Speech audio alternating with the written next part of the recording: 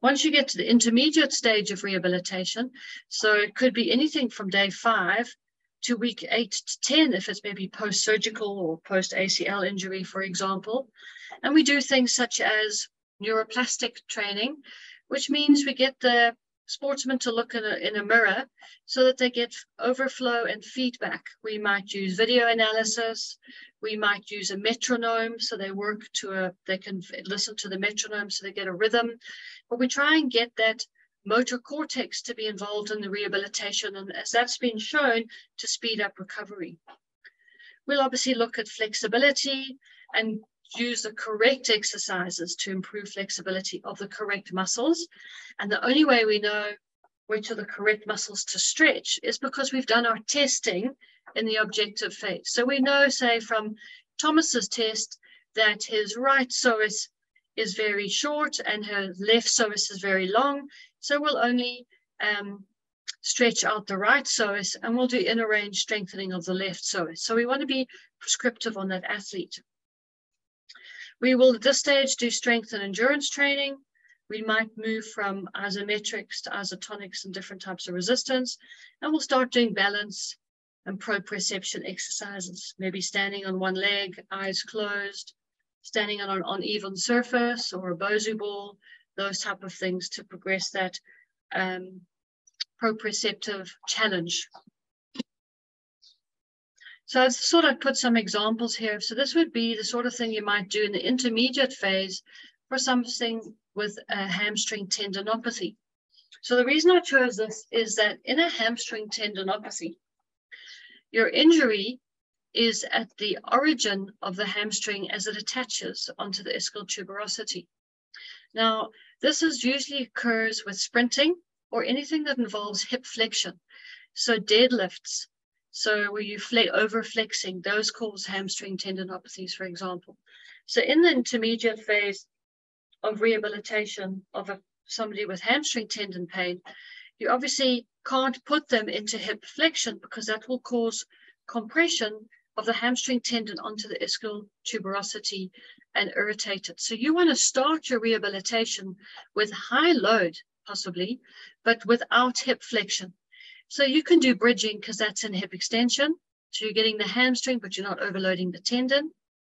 Here we're getting some ab work, but we're not over flexing. So we're not over compressing the tendon on the ischial tuberosity. Obviously we can do abduction and extension because again, we're not flexing the hip. There's our abduction, or again, the shin lift, not the clam. And then we can do into hip extension again.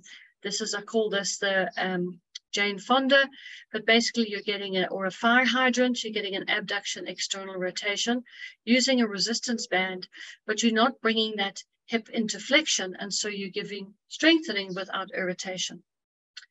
I'm just going to pause because I see I've got 2 questions.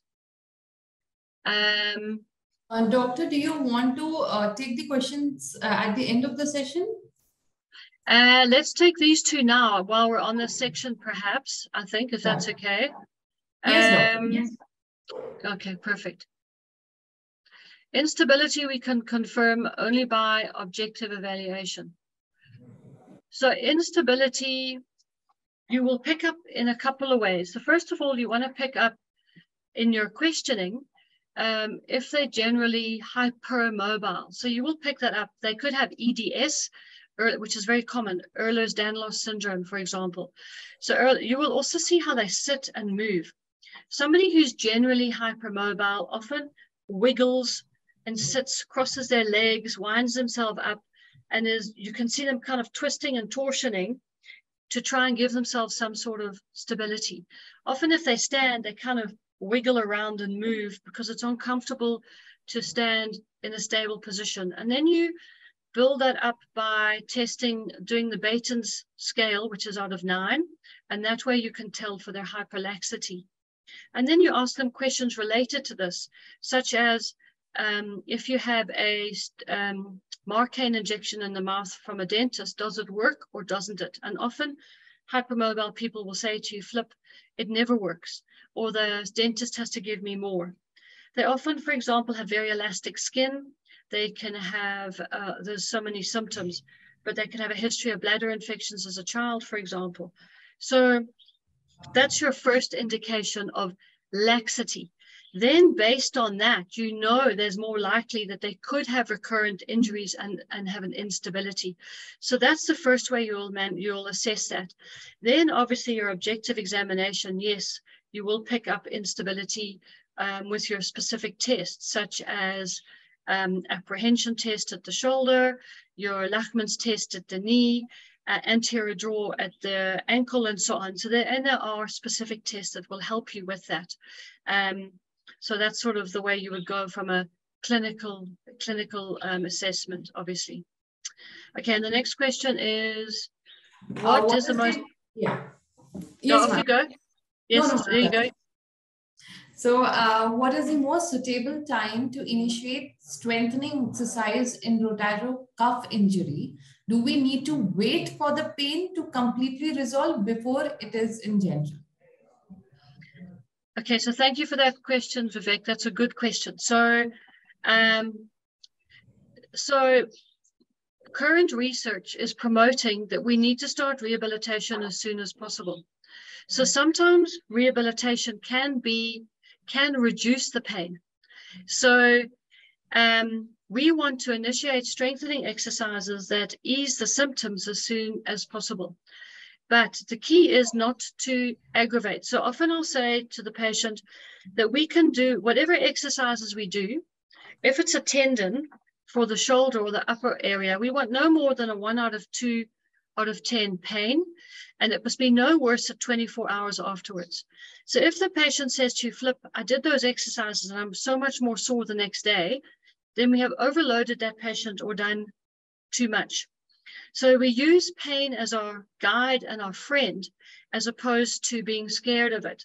So pain will guide us as to make sure that we are, is a lovely word, titrate, that we titrate up our loading and our exercise optimally. So for a shoulder with a rotator cuff injury, for example, you will start ideally with isometric exercise in neutral. So you might be doing isometric abduction into a wall, isometric flexion with the fist into the wall, isometric external rotation with the opposite hand, pushing the hand into the belly to get the isometric internal rotation, and that type of thing, pushing backwards into a bed to get the triceps, for example. So start those isometrics because they're so analgesic that they can really help to control and manage the symptoms. So I have a rule in my practices is that no patient leaves without at least one exercise. So even in the early phase, there'll be something to help them manage their symptoms so that they feel empowered. And that might also improve putting them in a sling in the short term or icing it.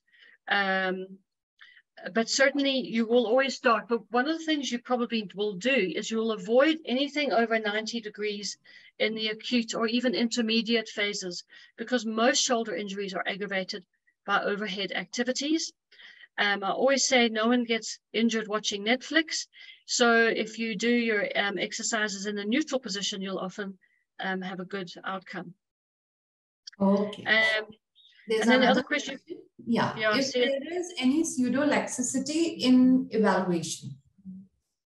So I'm not sure what you mean by pseudo-laxity, but I think I've answered that question based on the hypermobility component from the first question. So I think I have answered that because in my experience, in fact, in my rooms, I think 70% of my patients are hypermobile. I think it's one of the main things that we miss. And hypermobile patients can be misdiagnosed and misunderstood because, and often thought to have psychosocial issues because they're always sore, and there might be, and I think it's very important that every single patient that comes into your rooms is always assessed for hypermobility, or perhaps what you're calling hyperlaxity. Kindly recommend us a best sports rehabilitation book. Flip, I would actually recommend my software, because if you go online, all these exercises are there so you can start to learn the rehabilitation, and there are instructions there for you. From a book perspective, sadly, I use articles far more than books. Bruckner and Kahn is probably your most comprehensive general sports rehabilitation book that I can think of. But unfortunately, you have to trawl the internet quite a lot. Okay, so I'll stop the questions for now. Thank you for those. Okay, so we've gone through hamstring tendinopathy here. And stubbornness. There we go. So let's look at late rehabilitation. So the principles of late rehabilitation. So this could be anything from day 1 to 6 to 12 months post-injury. So it could be post-op, could be after a rotator cuff repair, going back into a thrower, could be an international level swimmer after a slap lesion or a severe biceps lesion. Or maybe somebody after an arthroscopy for a labral repair in the hip. And you want to get them back into pre-injury condition and to resume sports-specific activities. So we look at power, return to sport has to be functional. We really look at our biomechanical loading patterns. We look at agility and speed. And we want to then ultimately try and push them to replicate the fatigue of competition. So don't just look at them in the rooms and go, okay, you're ready to go back to sport. You've actually got to try and replicate it. So if they're swimming, you've got to put them in the pool and see, how many laps can they swim without symptoms, and then try and use that as your comparable sign. So we start to do far more functional loading. So there I've got I love this exercise, the bird dog, where you've got resistance with the TheraBand. Here we're doing a Bulgarian squat with one weight. We're doing what I call the amandla, which is a step up using a weight. So a nice kinetic energy functional exercise that you would use for foot, knee, hip, back, shoulder, elbow type of injuries, because it really does address all of those systems. These are obviously very high load, the side plank in the abduction position. You can choose some sort of weapon, I always call it, so a piece of apparatus to increase that loading and make the exercises more challenging. So some of the principles with rehabilitation is, often I'm asked, how do you make sure that you're not giving the patient too many exercises? What about the compliancy? Are they going to do the stuff?